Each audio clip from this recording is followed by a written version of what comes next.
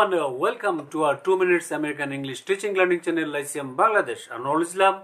Afghan Tahsin Islam. Today in this video we're going to talk about the different pronunciation of to in American English.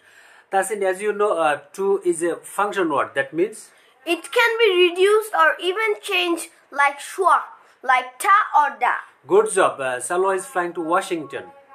Dad, would you like to visit Mecca? Yes, I would like to visit Mecca. So here to is soft, not harder, not to. Get it? Yeah. After da sound, ta has two sounds, either ta or da. For example, I need to go or I need to go. Brilliant. Tahsin, now look at the examples on the screen. I had to go to my in-laws house yesterday. I wanted to go there. In the first sentence, you see, da is stop, head, and then ta, head ta. Yes. In the second sentence, I wanted da go there. To is reduced as da. I wanted da. Outstanding.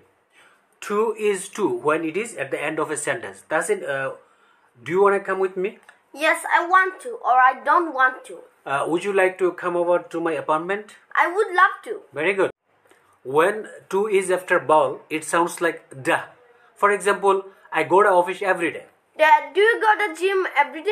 No, I don't go to gym every day. And that's all for today. See ya!